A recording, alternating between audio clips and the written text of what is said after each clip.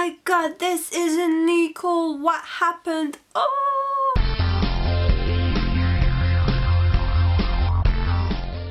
Sorry guys, Nicole is busy doing, interesting stuff on a plane coming back from Coachella, and I'm taking her slot because I won't be able to do a video on Thursday. I'm also introducing this week, which is quite cool. I've never done that before, and this week we're talking about identity because I tricked you all into following me in my weird ass culture studies. So yay! I've been thinking about identity a bit more since my last video, and first I want to talk about identity on the internet because we're very much involved with the internet. It's true that it can be called a fragmented identity because basically on each of the different websites we use, even on different outputs on the same website, I suppose, for example on different videos on YouTube, we can show ourselves differently and sort of make up different identities, because in the end identities are really construction.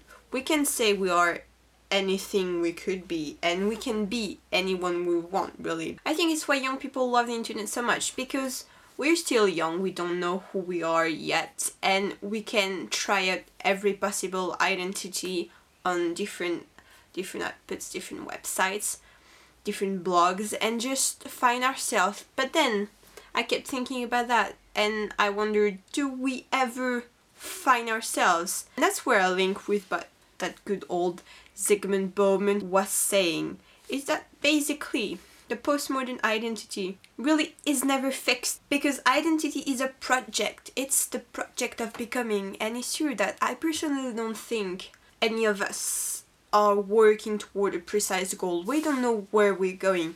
We're just always building ourselves a bit more and adding up pieces. I'm a student, I'm a French person, I'm a Londoner, I'm going to be legal soon, I might be something else in the future, and it always adds up, but I never know where I'm going to end up. And it's scary, but that's the beauty of life, sort of, that you can change and evolve. Well, I also mentioned in my last video that I thought some of us were trying to make identity more stable because the world is so batshit crazy outside. I really want to move and see new places and change and evolve. At the same time, I'm really looking for some form of stability, because I really need some things to hold on to, otherwise I'm just going to sink, really. But what can you hold on to when the world is changing and everyone is changing?